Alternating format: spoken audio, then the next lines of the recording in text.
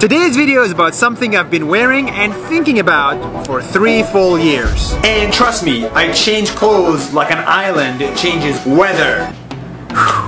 It's this bracelet, 00000, or also known as the center of the world, which is located right outside of London in a tiny village called Greenwich. It's basically the line that separates east from west.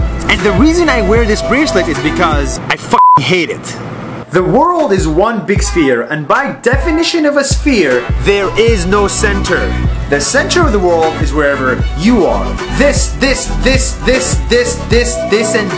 is the center of the world. Or New York could be just the center of the world. That's why I live here.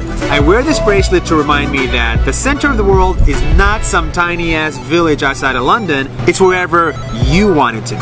That's 1 minute. See you tomorrow from my center of the world. Goodbye.